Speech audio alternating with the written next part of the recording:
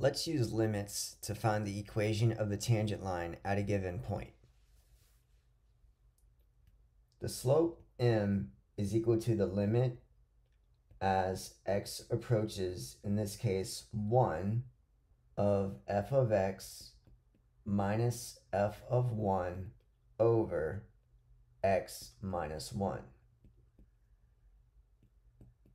So we have the limit as x approaches 1 of f of x minus f evaluated at 1. The function evaluated at 1 is 3 all over x minus 1. Up next, we will factor the quadratic. It might be helpful to rewrite it in descending order first.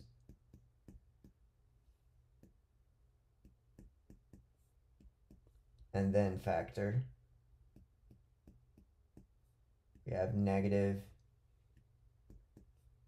x, and we have negative 1 and negative 3 in the parentheses all over x minus 1. That is the limit as x approaches 1 of x minus 3.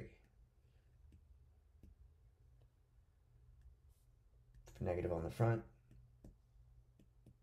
That's the limit as x approaches 1 of 3 minus x.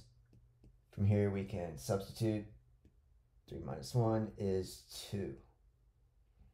This is the slope of the tangent line at 1, 3. So this is the slope of the tangent. We still need to find the equation of the tangent line. From here, we can use point slope form. Y minus y1 equals m times x minus x1. And fill in what we know.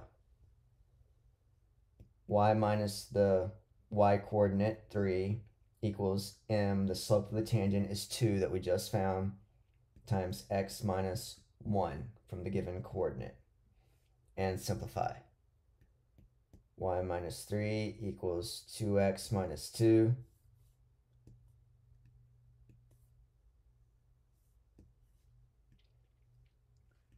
Y is equal to 2x plus 1. This is the equation of the tangent line at the point 1, 3.